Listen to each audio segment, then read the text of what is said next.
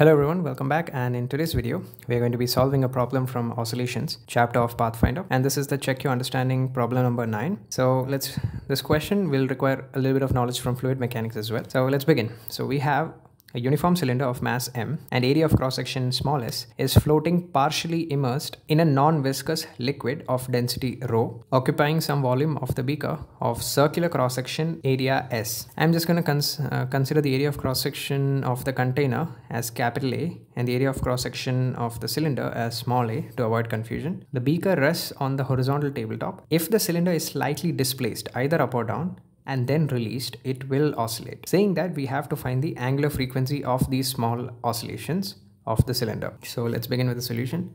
Okay guys, so let's say this is how the situation is looking like. The area of cross-section of the cylinder is A, the area of cross-section of the container is capital A. Now let's say we displace the cylinder deeper into the water by an amount of x. Okay, so the volume of fluid displaced is going to be x times the area of cross-section of the smaller cylinder. This volume over here that is displaced is equal to x times A. Right? Okay, so now as a result of the volume being displaced, what's going to happen is the water level is going to rise. So let's say the water level rised up by an amount of y. So now we can find y by using volume conservation, right? So the amount of water that would be filled in these two holes is going to be the water that came as a result of displacing the cylinder. So the volumes, so both the volumes have to be the same. So we can say the volume that was displaced is x times A. This has to be equal to the height of the increase in water level is y times the area of cross section is going to be capital A minus small a. And why is that? If you look at it from the top, it's going to look something like this, where the fluid is present over here, right? Now from here we can get the value of y, which is the increase in water level. That is going to be A divided by capital A minus small a times x. Usually when we speak about these problems, we don't consider the area of cross section of the container because we consider it to be extremely large in comparison to small a. And as you can see, if I consider A to be much greater than small a, this term essentially vanishes, and we can say that the water level in the large container would not have risen, whereas in this case there is a rise in volume in water level. Okay, so now let's pull the cylinder down so as to indicate the forces, and as a result the height of the cylinder will descend by a bit, obviously.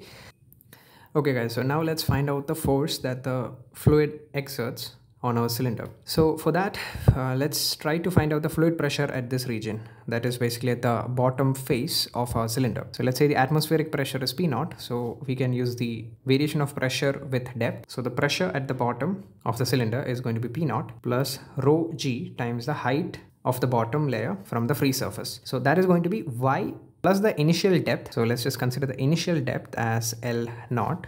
So the depth is going to be y plus L0 plus x, right? So this is going to be rho g, L0 plus x plus y, and y a upon capital A minus small a times x. So initially the mass weight of the cylinder, that is mg, was balanced by the weight of the volume of fluid displaced, and initially the volume of fluid displaced was corresponding to this water column of height L0, right? So it's going to be rho g L0. So okay, so now as we have the pressure at the bottom, the pressure at the top surface of the cylinder is simply P0, right? So the delta F acting on our cylinder is going to be P at the bottom minus P at the top times the area of cross section of the cylinder, which is small a, right? And we also have to subtract mg, as there is a weight of the cylinder, right? So now the P bottom minus P top, if you do, okay guys, I missed a small a over here, right? This has to be rho g L0 times a, right? Because that will be the volume. That will be the volume of the fluid displaced in the first case, right?